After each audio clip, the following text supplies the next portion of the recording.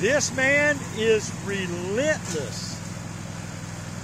Look here, guys. This man is a 95-year-old World War II veteran. And I'll tell you what he's doing right now, it keeps him alive. If it wasn't for mowing grass, Pops wouldn't have a lot to do. I tried to get him to come over here and be my cameraman. He said nope, he had chores to do. There you see him, he's at it. Man, you know. He loves his lawnmowers. Kudos to Pops for keeping my shooting range cleaned up, maintenance like it needs to be.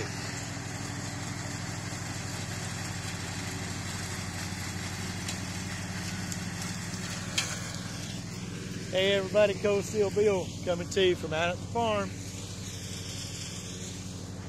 It is a Monday afternoon, and I've invited you to join me today to shoot. And as soon as Pops gets finished up down there, we're going to give him a hand and applause. I don't want to get smacked by the debris coming out in front of that thing, so I moved over here. Anyway, we got us a nice little shoot 'em up today. We got a 9mm out here today, and we're going to do a feature on it. And I'll tell you all about it in just a minute. Y'all hang on. Alrighty, Pops is headed up to the top of the hill to hook up his little cart, and he's going to bring it back down here in a minute. We're going to throw it off over on the trash heap and the cuttings pile. But this is the reason I've invited you to join me today. Today's subject is about laser ammunition. Nah, wrong. Nope, today's subject is about this little pistol right here. This is the pistol that America has loved to hate. When I say America, I'm talking about the general handgun culture. Why? Why does everyone hate the High Point? Actually, I like the High Point. To be truthful with you, I've only been dealing with handguns now for about 4 years, so I don't know all the ins and outs about all kinds of history of handguns and things of that nature like a lot of people do. You know, I'm the guy that knows 99% of the lyrics to the song, not positive what the name of the song is, and couldn't begin to tell you all the names of the band. But I do understand the band and know who they are and what they're about. So with all that said, let me explain this. The High Point, it is the cheapest, most inexpensive, brand new 9mm that you can purchase in the United States, to my knowledge. If you can get one cheaper, I don't know which one it is, but I'll tell you this much. Will it perform like a High Point? All right, now this is something that I don't tell everybody. Again, like I said, I've only been dealing with handguns now for a few years. This was my first 9mm. The reason I bought a High Point was simply because I wasn't sure about a 9mm, okay? Compared to a 357 or a 45, I just wasn't sure about it. So I bought a cheap, inexpensive 9mm. All right. Took a break, go over there and help Pops unload that trailer. All right, like I said, the High Point is not a very favored gun by gun enthusiasts, handgun enthusiasts. But the thing about it is this is a $200 gun.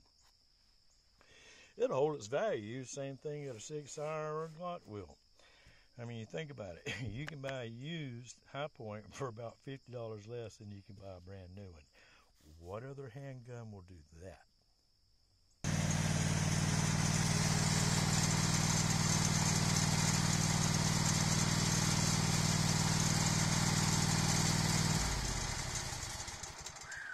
Like Uncle Joe, he's moving kind of slow. Say hey to the world, Pops. Way slow today. You guys, this man right here is a World War II veteran. He's 95 years old, and he don't let shit stop him. Never has, and evidently never will. What we going for, Pops? 105, 110? Go to 100 anyway. Sweet, sweet. Hey, what'd you do when you were in the Army in World War II? I was an MP. An MP. Riding the motorcycle. Well, that doesn't surprise me none at all, or it shouldn't anyway. Had a good time, bad time. Absolutely. All right, well, let's get on back to our subject here. This is the high point. And like I said, this is the pistol that America loves to hate. When I first got this high point, just like everybody says, oh, it don't feed right. Well, these little fingers right here on each side of the magazine, I took a pair of needle nose pliers and I tweaked them out to just, God, not even so much that I could even tell it. I've never had a feed problem since then. I have taken it apart once and polished the trigger. I wished I hadn't have done it because now it's probably got a trigger weight of about 2 pounds or less. All right. Again, with the high point, you got a 9-round magazine, 10-round magazine, one in the chamber, and this one has a tremendously light trigger pull, and that's my fault. And so I have to remind myself whenever I pull it out and go to shoot it, keep your finger out of the trigger well until you're actually ready to pull the trigger, which is a rule of thumb anyway. But I shoot a lot of revolvers, and shooting them double action, you sort of get away from that rule, okay? But we're going to practice it out here today for sure. Now we got Pops' ears all covered up over there. He's wearing his head protectors correctly today.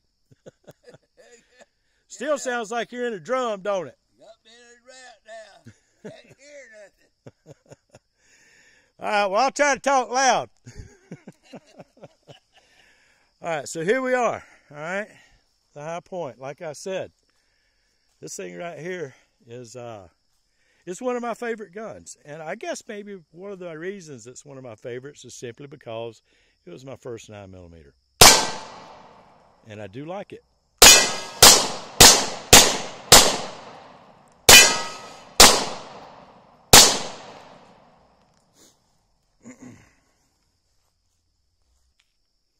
As I said before, everyone loves to hate a high point. Why? Why? It's a functional gun.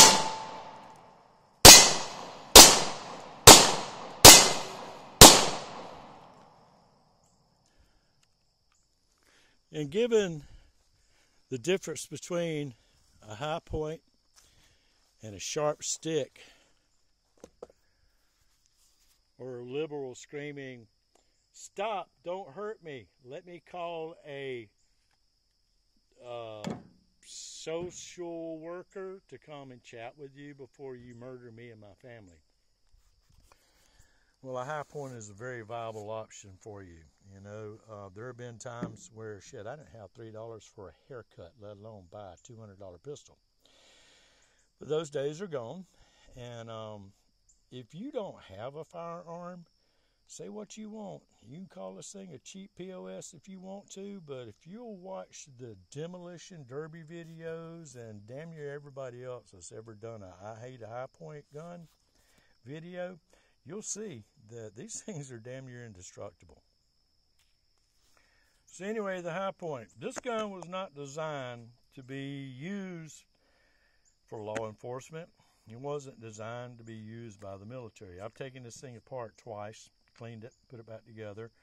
I didn't like it. They're a pain in the ass to work on. Like I said, you only get 9 rounds out of them, which, you know, that's 4 more rounds than I actually get out of my .45 caliber Bulldog that I carry every day, or my .40 caliber Smith & Wesson. So again, say what you want to say. Is it big? Is it heavy? Is it bulky? Is it ugly? Kind of like all of ours X. Yeah, it is. But, and this will be my last magazine, it only has a 9-round magazine, exactly. But like I said,